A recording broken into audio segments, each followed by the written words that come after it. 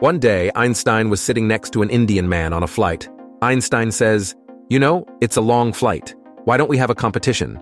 I'll ask you a question, and if you can't answer it, you will give me $5. Then you can ask me a question, and if I can't answer it, I'll pay you $500. The Indian man thought this was a great deal. He told Einstein, "All right, you go first." Einstein asks, "How far is the moon from the Earth?" The Indian man said, "I don't know the exact answer. Here's $5. He then looked at Einstein and asked, "What goes up a hill with 3 legs and comes down with 4?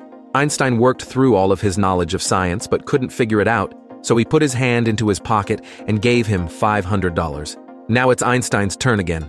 Einstein said, "Before I ask you my next question, what does go up the hill with 3 legs and come down with 4? The Indian man put his hand into his pocket and gave him $5.